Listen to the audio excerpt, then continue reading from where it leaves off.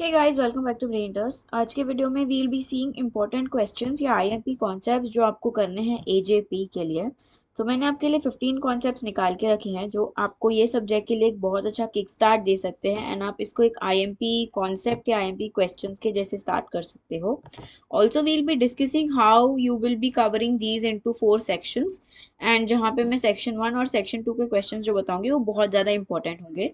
These will help you for a kick start और इसमें से पासिंग भी कवर कर सकते हैं, but if you want to score more you will also need to check video के एंड तक, क्योंकि मैं आपको बताऊंगी कि आपको बाकी के क्वेश्चंस कहाँ से करने हैं प्लस उसके आंसर्स आपको कहाँ से मिल सकते हैं। राइट, सो मैंने आपके लिए जैसे 4 सेक्शन में डिवाइड करके रखा है। सो सेक्शन 1 में अगर देखें तो 4 क्वेश्चंस आपको करने हैं, which is what is MVC architecture, explain spring architecture with need sketches.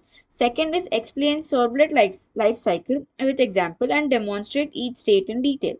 Third is explain JSF application lifecycle phases in detail with neat sketches.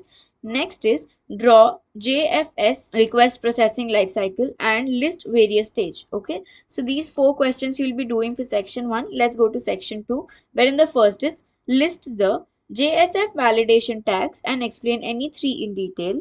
Next is list the JSF facelets tag and explain one in detail. Seventh question is what is a session? List the different ways to manage the session. Explain any one in an appropriate code. So this question में आपको theory भी डालना है और एक example में code भी explain करना है. Eighth question is differentiate between generic servlet and HTTP servlet. So guys, these are the 8 questions that you need to do for section 1 and section 2.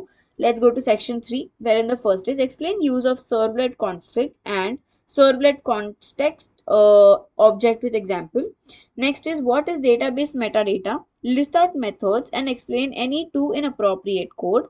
Next question is list the ways of driver used in JDBC, explain thin driver. And the last question for this section is what is ORM, explain object relational mappings in Hibernate. Okay, so these questions you have to do for section 3. For section 4 again you have 4 questions, wherein the first is what is Hibernate and explain advantages of it better than SQL. तो आपको इसको बताना है कि क्यों ये SQL से better है. उसके बाद write the difference between HQL and SQL. Next question is explain Spring Beam lifecycle phases.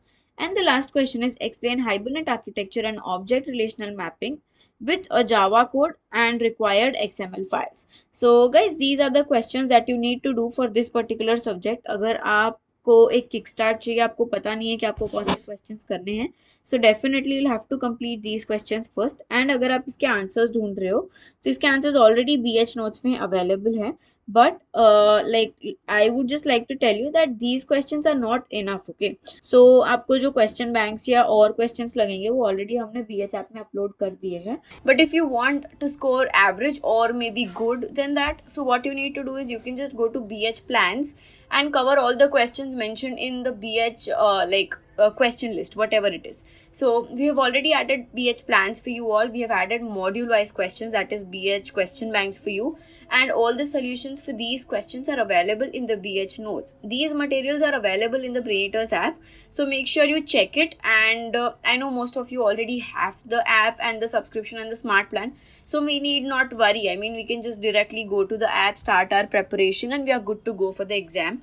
So yeah, I mean, these are the questions that you need to deal with, and I hope you guys study well. If there are any doubts, you can just let me know in the comment section.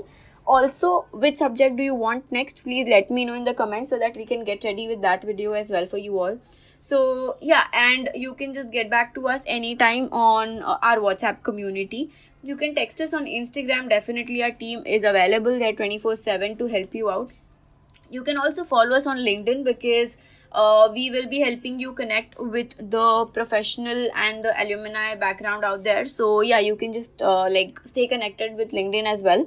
Also, we have updated our BrainHeaters app resources. So if you haven't downloaded the BH app, you can definitely check out the link in the description. You'll find all the details in there. So I guess that's it for this video, and I'll probably see you in the next video. Bye bye.